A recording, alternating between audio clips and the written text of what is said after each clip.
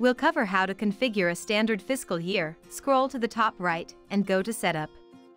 Search for Fiscal Year. Here you can see that standard fiscal year is enabled by default.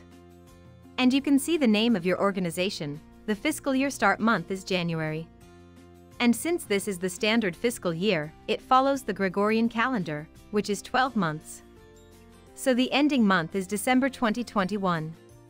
Fiscal year is based on either the starting month and the ending month.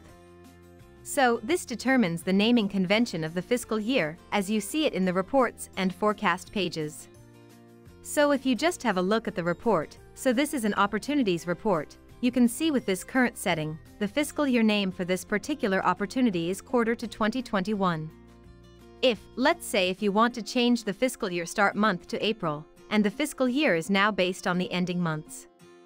So the fiscal year now would span from April 2021, 1st of April 2021 to 31st of March 2022. And since you've selected fiscal year is based on the ending month, you would see FY 2022 on the report page and forecast page. So let's save this and see the output. If I refresh my report now, you can see that first of all, the fiscal period available is 2022. And these are the opportunities that lie within the respective fiscal period. So you can see the changes that have happened. And if I go to the forecast page, you can see that the forecast page also shows FY 2022 because I have selected the ending month, which lies in March 2022. So that is how the output would look like. Thank you for watching.